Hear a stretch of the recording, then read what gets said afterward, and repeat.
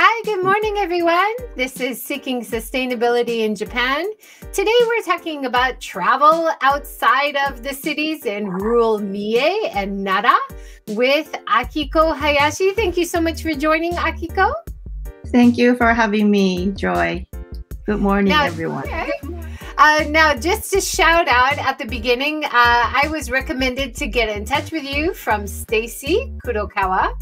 Now, Stacy joined this talk show last year talking about forest therapy and some of the projects that she's doing. Yes. Now, you are a graphic designer. So we're going to talk about some of your art and graphic design. And you also organize the social media for East Nara and Nabari tourism, right? Yeah. How did you get interested in graphic design and art? Can you remember a time when you first got really interested? I have always been interested in drawing, layouting things on paper since I was little. So I don't remember when, but I went to, I didn't go to art college. I studied English and intercultural communication in college. But gradually, I felt like, oh, I want to design something. So after graduation, I decided to become a graphic designer. I had to start all over again. Yeah. Well, that's sometimes, and it seems like you had another turnaround in recent years, moving back to Mie after living in Tokyo. Was that because of coronavirus? I saw your quote, "You can work from anywhere now." So is that the reason you went home? I wrote before the pandemic. Actually, I moved back to my hometown in 2012, because of that big Tohoku earthquake. I had based in Tokyo for about 15 years. But after that earthquake, my family and I decided to move out of that big city. I think a lot of us had a chance to reassess what we want to do with our lives, right? During coronavirus. Or here she talks about, as a working mother, how she learned how to keep things simple in terms of daily bento making for her children's school. Now, another thing about being a mom, which I love about your feed, is talking about bento. Now, any mom in Japan feels so much pressure to make the beautiful bento that you see, and your kids might complain if they see the beautiful bento of the other kids, right? But I'm with you. Keep it simple, keep it healthy. Yes. So that's I was watching this American dramas or shows on Netflix, and the mother in that show was making a lunchbox for her child, and I was shocked. That's so simple. And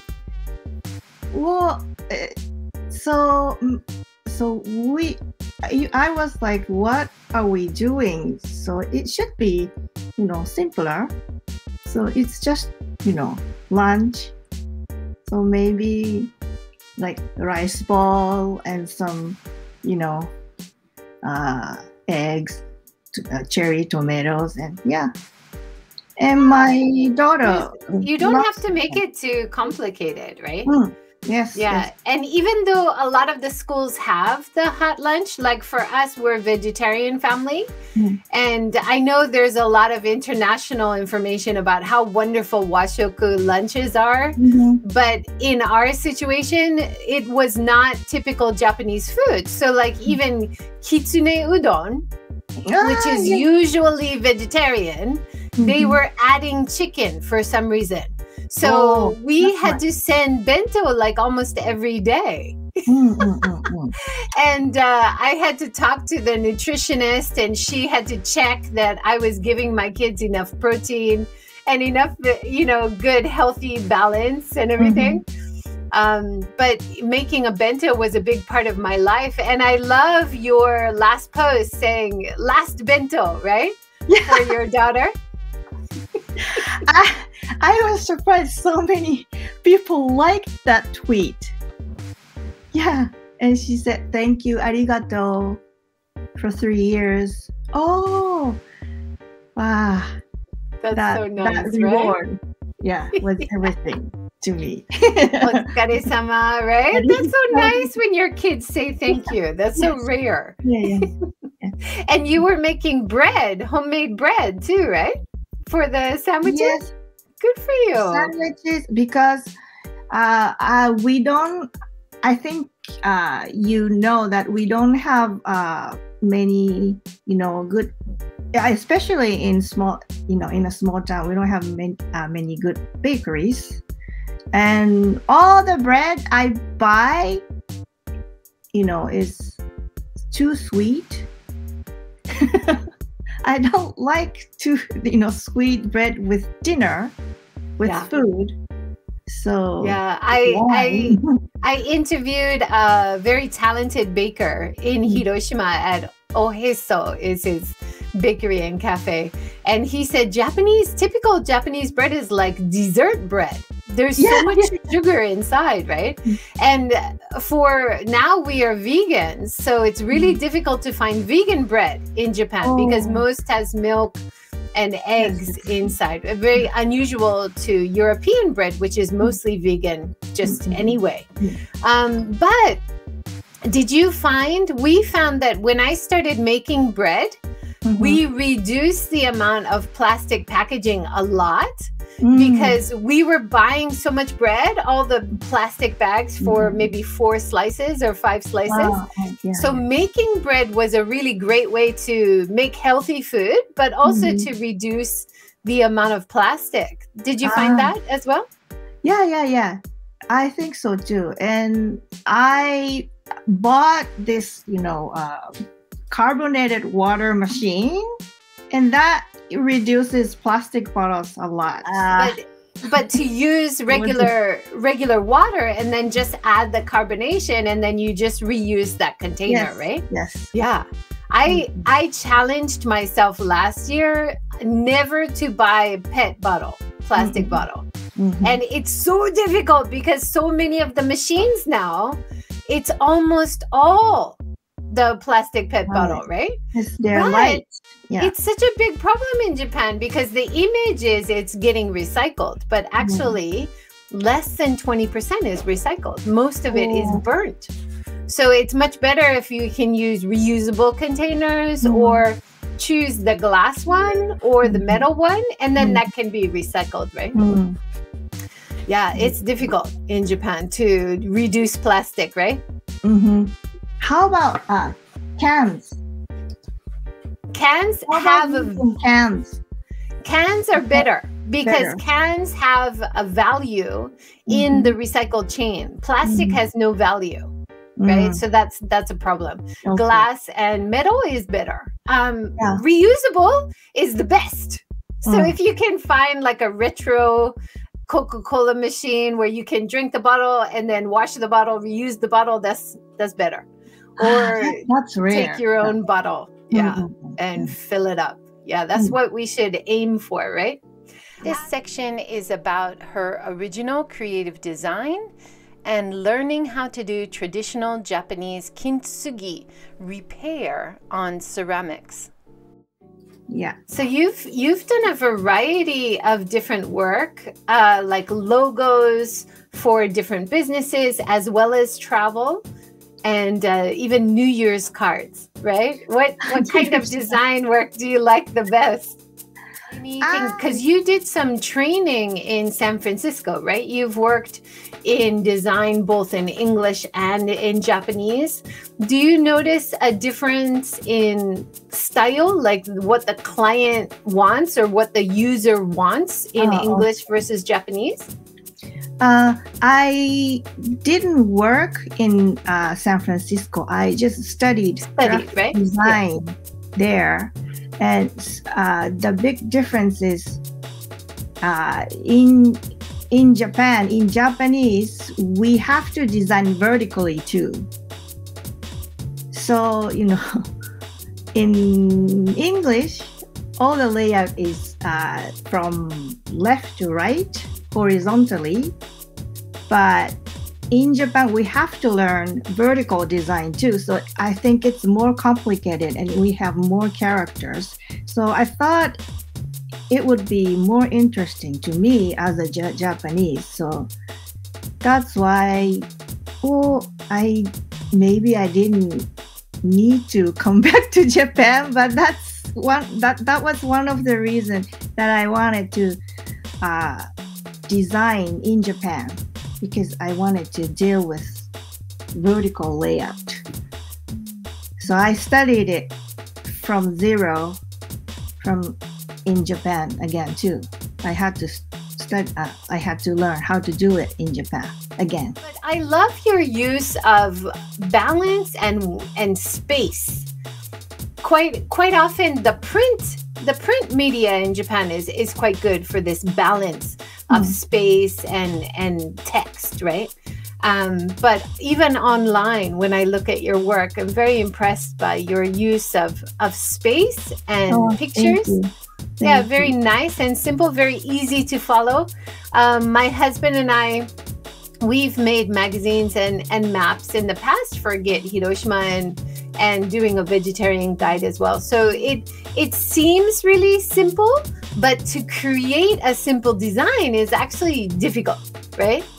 Yes. So minimalism, that's more difficult than packed, busy design. I was taught that graphic design, space matters. Graphic design is about space. So you don't put everything in space, but you have to leave certain space to make it look better, attractive. Definitely. And I think we're so overwhelmed by text, especially now. Most of us are looking at it on our phones, right? Very small screen. So having space and very easy to follow graphics or logos and very easy text to read on your phone is really important, right? You're doing yes, so, right now. Has your style changed over time? Because this is a website design that you did as well, right? Yeah. I think now I have my own style. I was struggling with making my own style when I was younger, but right now I think I have my own. Yeah, it's difficult, right, to make your own unique look as a designer, I imagine, because there's so much available out there that if you do have something unique, it's not difficult for someone else to borrow your style, right? Yeah. And of course, everybody borrows from each other, at least a little bit. You get inspiration from other artists and designers, but and still have your own look is important. Yes. How do you get inspired for new ideas? I saw that you went to the Louvre in Mie. Huh? What? You went to the sister of Louvre, right? Yes, this place was so much fun. Oh, everybody should go there, but it's not very famous. I don't know why, But all the sculptures, statues were very, very well made. Those are all replicas, but official replicas. But it's still interesting, right? It's different from just looking on the internet or just looking in a book. Like even if you're seeing a replica of something, maybe you can never go to Paris yourself, right? So it's still interesting. Yeah. Yes. So we checked all the details because my daughter has to draw those sculptures for the entrance exams. So I see. Yeah. So you're showing the real one on your phone, right? And next to the replica. I like that. Yes. Now, in terms of doing your own art, you've also been doing kintsugi. Now, kintsugi is a great example of sustainability because if your dish is broken a little bit, it's a Japanese traditional style of repair, right? Yeah, that's Can right. you tell me about doing kintsugi? I knew of kintsugi, but I didn't know the exact process or steps. But first you have to use urushi lacquer to put broken pieces together. So this bowl wasn't really broken, but it had this crack, streak or whatever, and you have to apply urushi lacquer before you apply golden powder. So and it takes so much time to reach the final gold powder phase, and I haven't even started. I haven't even touched the gold thing yet. And you put urushi, and you have to leave your ceramic ware at least for about 2 weeks. That's why it takes so much time. But that's how ancient people repaired ceramic wares. Wow, that's so interesting. I'm reading a book by Hannah Kirshner, and she did woodworking, and then she used the traditional lacquer technique of urushi to cover the woodwork. And she's talking about how poisonous it is, right? So you have to have lots of gloves. So be careful when you're using urushi. We had a beautiful urushi tree. It's gorgeous, right? It's beautiful in autumn, gorgeous leaves. We didn't know it was urushi, and it was poisoning our neighbor. Every time he picked up the leaves, he would have cuts on his hand. And he said, "Can you please cut that tree down?" We're like, "Yes, of course. We didn't know, right?" Yeah. You have to be careful. Yeah, when you work on kintsugi. So I have to be really careful. Yes. Yeah. But that's interesting. You're using the traditional techniques, right? Yes, because one of the areas that I'm working with is considered the originated place, the birth of urushi trees or urushi lacquer techniques or whatever. So that, and they have where is that? In Nara, Soni Village. Nara.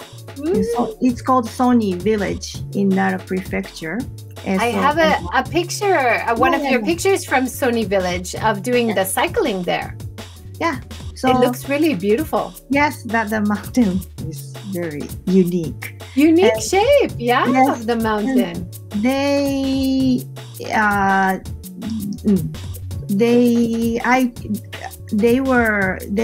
would use the techniques in ancient times.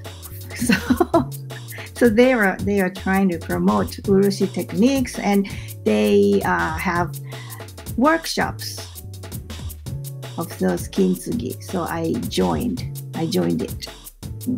It was my first experience too. Oh, it's great. I love to hear that these traditional techniques, which are more sustainable because you're repairing something that you're going to use longer, is coming back. We need more of that. Yeah, definitely, it's coming back. Yes. Yeah. And now,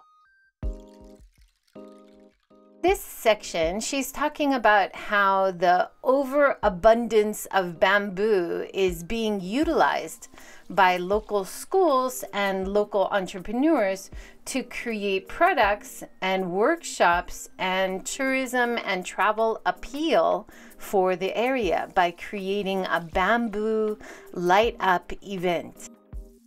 Now, another example of something I hope to see more of in Japan is reutilizing bamboo, using bamboo in different ways. Now, you have lots of great photos of a bamboo light up illumination project, which is happening until the end of January, right? Can you tell us about it? It is being held until January the 31st, but the place is called Akame 48 Waterfalls in Nabari City, Mie Prefecture. But it's gonna be closed during the New Year's 28th to 2nd. So but then it's open again after a short break, and then open until end of January, right? Right. And so those bamboo tubes are from abandoned bamboo, because there are a lot of bamboo forests in the city, and they have to thin the bamboo to maintain the forest. And so people was what are we gonna do with these abandoned bamboo? Oh, okay, maybe we can do something with these bamboos. And then they are doing this since when? So this is it's the third year this year, I think. Yes. So it's a great idea to bring people, because in Japan, in many places, we have illumination activities, right? A way to get outside. It's cold, but it's pretty, right? And then you can enjoy the view in the forest with all the beautiful lit up bamboo.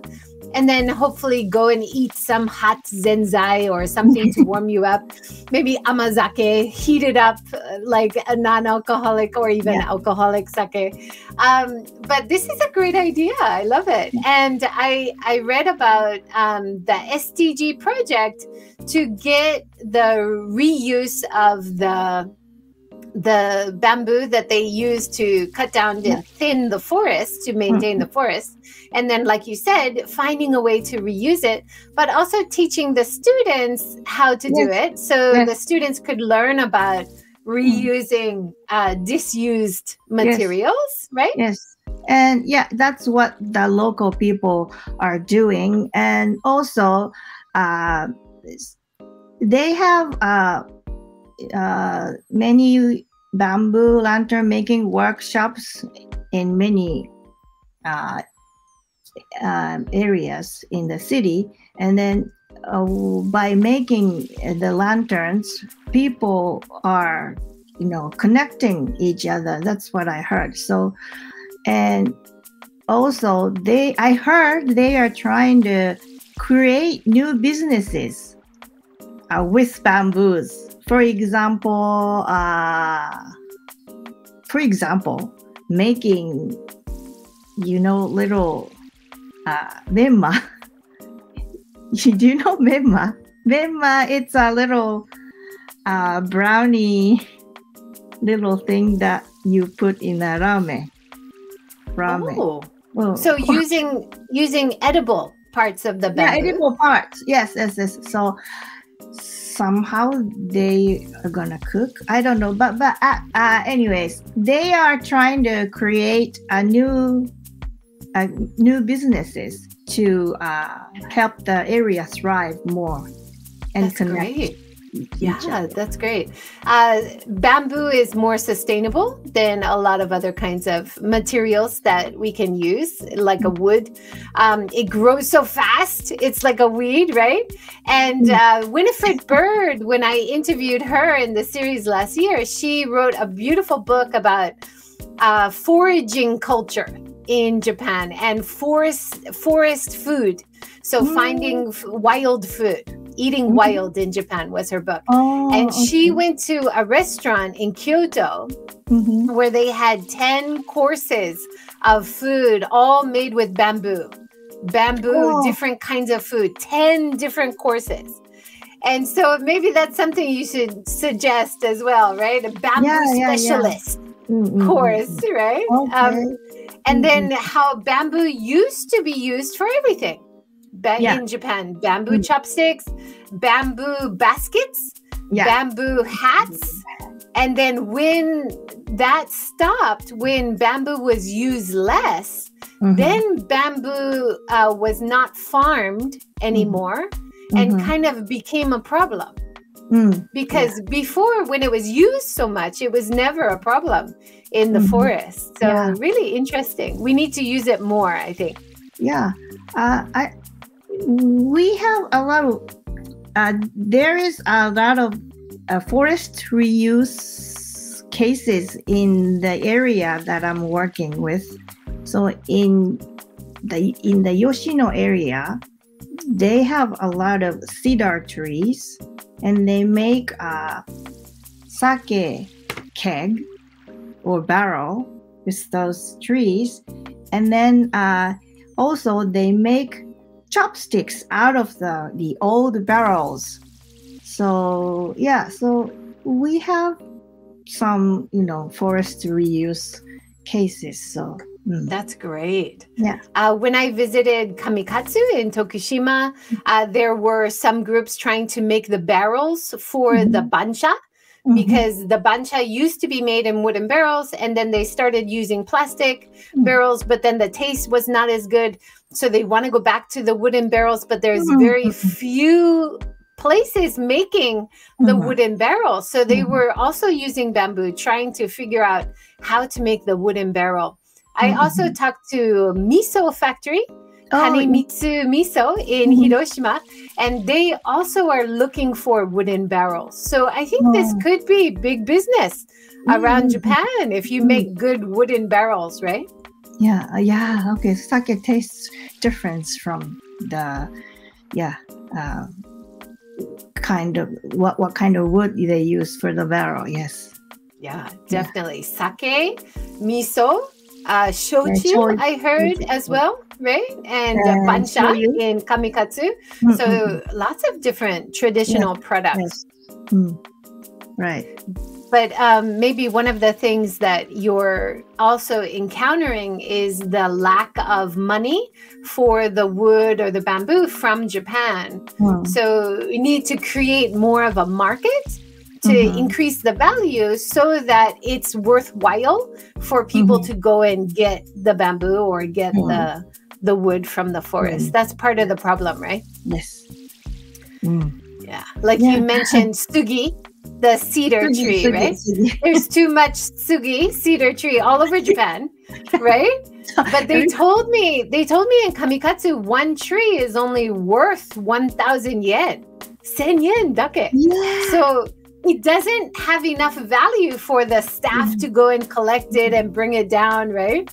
So if we create more demand for local wood or local bamboo, then hopefully the price will go up and we can create more of a hopefully, yes, I hope domestic system, right? Yes, because the domestic trees are very good. They're high quality, so yes. Definitely.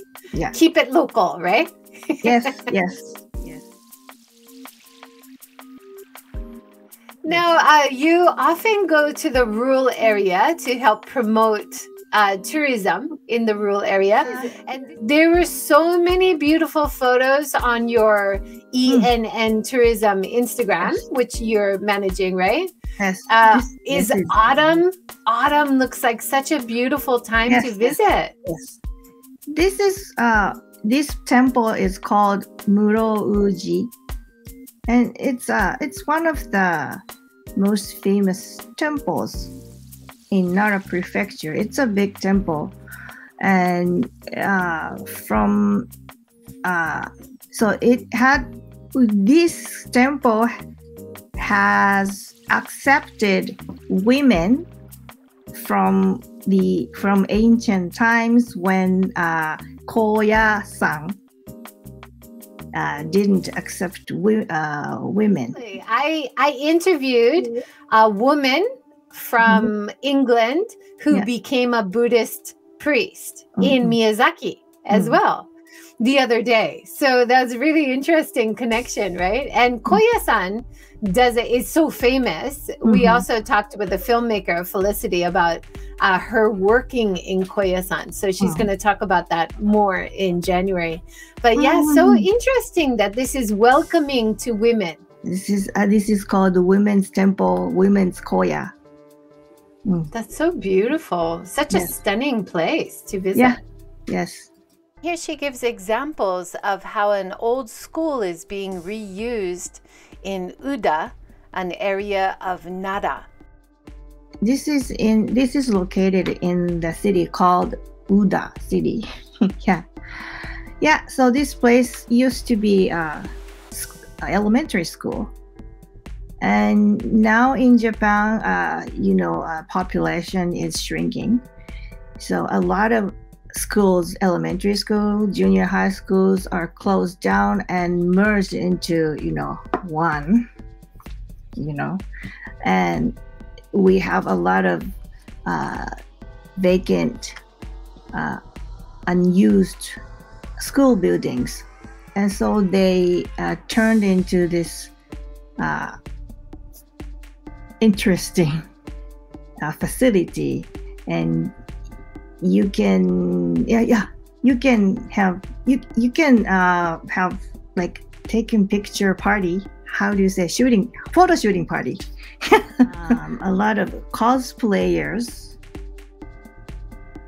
and they take pictures in this venue and post them onto Instagram. And they also have beautiful maple trees from all over the world. How many species? About 3,000. 3,000 maple trees. Yeah. And such a great way to reuse the old school building, which is not being used. And I love that idea of bringing in cosplayers to pose and take photos inside the old school. That's great. And they have a guest house too. Yeah, I talked to some people, like in Kochi, talking to Violet, and she was talking about some people have started a guest house in an old school. Yeah, it's great to reuse the old buildings, not just knock them down, right? Yes. Here she introduces the natural beauty of Ago Bay in Mie Prefecture. Beautiful! Natural views. This is Ago Bay, is it? This place is in Mie Prefecture, called Shima region. And then that beach was another area of Mie Prefecture, because we have a lot of we have mountains, beaches, and but so we are located close from Osaka and Nagoya in the end. So you get off Nagoya and take the Kintetsu, or you get off at Shin Osaka and then take local train to Namba, and then you take Kintetsu. So Kintetsu Railway. I'm like a promoter of Kintetsu Railway, but yes, That's the easiest and most comfortable way to access our area. And the hub station is called Nabari to get to the west part of Mie Prefecture and eastern part of Nara. Yeah, but I recommend visiting there either in autumn, in spring and summer, because summer you have there are a lot of campgrounds and you can swim in the river, but winter you might get to see frozen waterfalls, so that is something different. Yes, it's a winter. Yes. So in winter, if the weather is perfect, you'll get to see this kind of rime ice. Do you know rime ice? Hoar frost. So you get to see frosty mountain. Here she introduces the Good Wolf Craft Brewery in Nara. There was one place you shared about craft beer, and I thought it looked so nice. Yes. Because it's like an old house. It's not your typical new shop, right? It's an old house that's been remodeled, but they had good craft beer, did they? Yeah. I couldn't drink that time because I drove there. You know that, yes.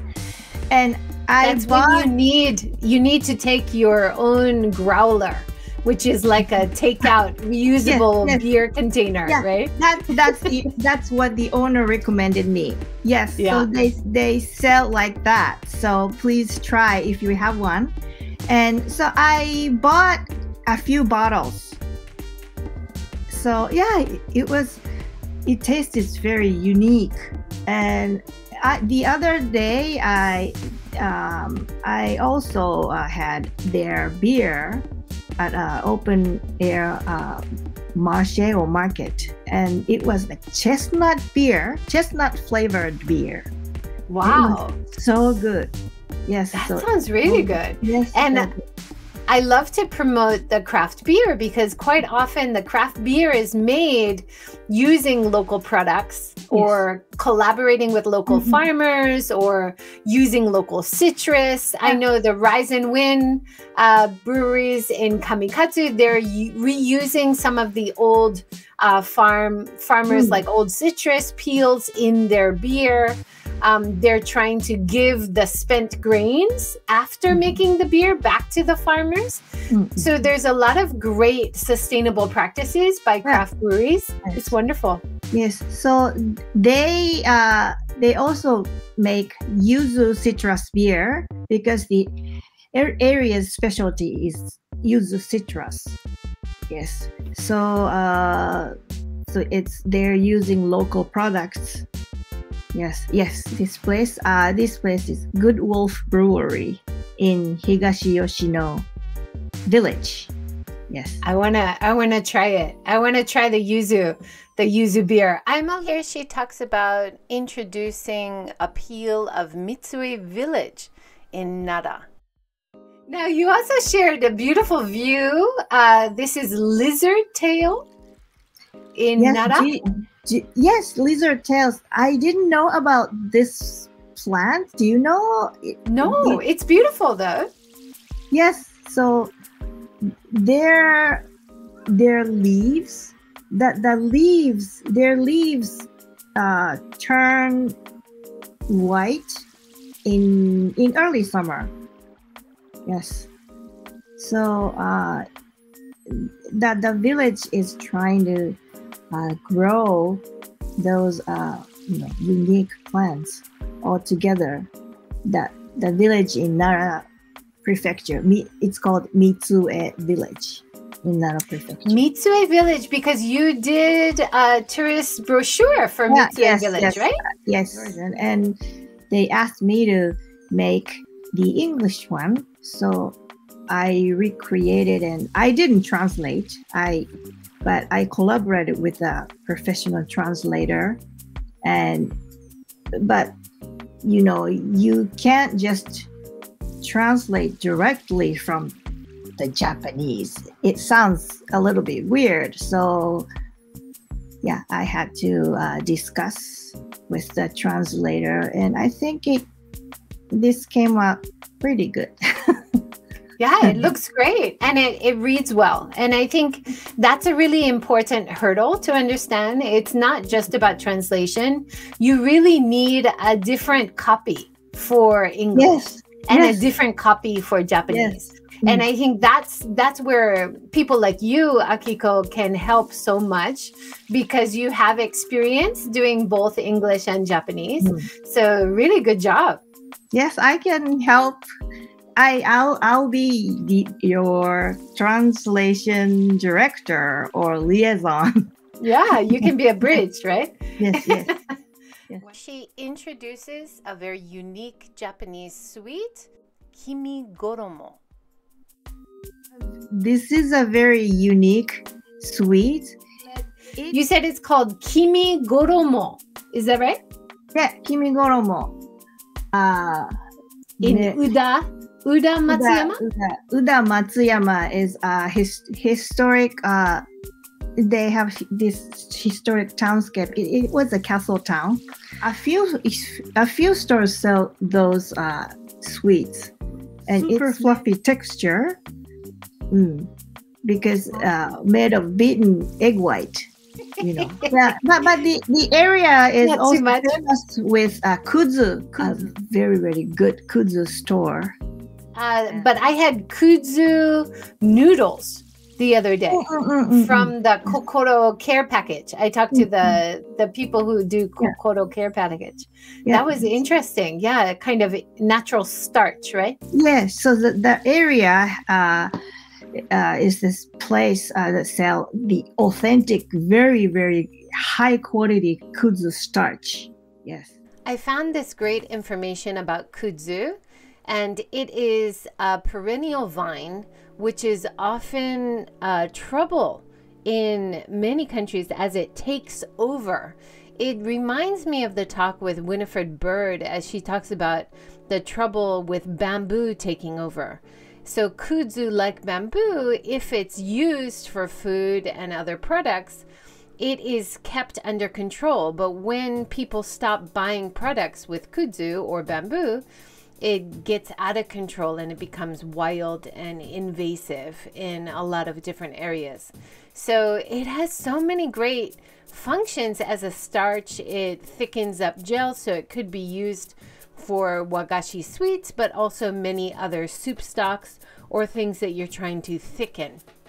Wow, it's so nice to have products which are grown in Japan, made in Japan, sold in Japan, eaten in Japan, right? So much of Japanese foods are imported.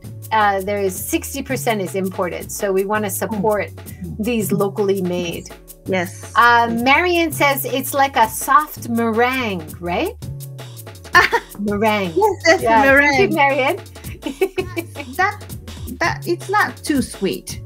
It melts in your mouth. Very fluffy. Yes. Yeah. My favorite as a kid during Christmas time was meringue cookies. So cookies made with meringue, and inside they have a chocolate surprise. So my mom used to call them surprise meringues. Is it hard? A little bit crunchy on the outside and then soft and chewy on the inside. Oh, you're making me miss my childhood here. Do you have a favorite Christmas food in Japan? Christmas sweets? Sweets. Well,